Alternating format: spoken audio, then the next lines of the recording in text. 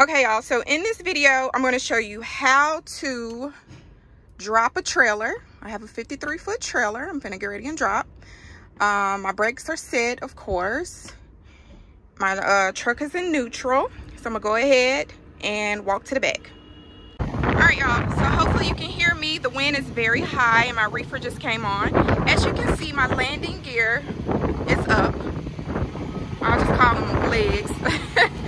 And my pin is pushed in, so the king pin is around the locking jaw is around the king pin, right? As you can see there. And my airlines are hooked up. So when you are dropping a trailer, the first thing you want to do is lower your landing gear, okay? You don't want to drop the trailer on the ground or anything. So you want to have those both legs down.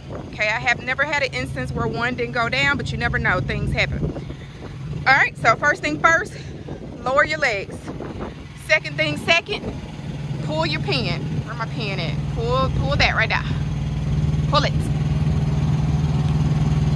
And third thing third is unhook your airlines and hang them up. All right, so there's that.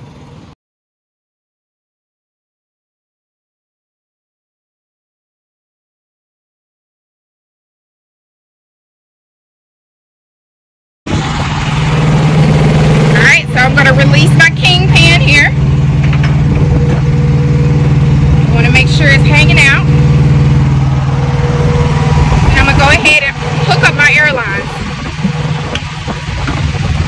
And I meant to say unhook my airlines, not hook them. Alright, you can see them hanging over there. So I can technically pull forward and unhook this, come from underneath this trailer. So I can technically pull forward at this point and unhook from the trailer, okay? Okay, my truck is on now. So now you only have to push in the yellow one. My truck, let me move this lemon. You only need to push this one in because we are not attached to the trailer, right? So push that in, keep this one out, pull for, put yourself in drive or whatever, and pull forward. All right, as y'all can see, I have removed my tractor from the trailer, y'all. Still a little tucked under there, but you get the point.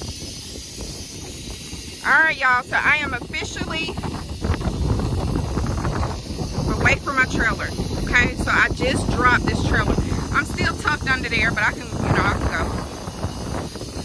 So there you have it. There's my fifth wheel. That's that pin that we released. That takes the locking jaw away from the king pin so that you can release, okay? Sorry for all the wind, y'all.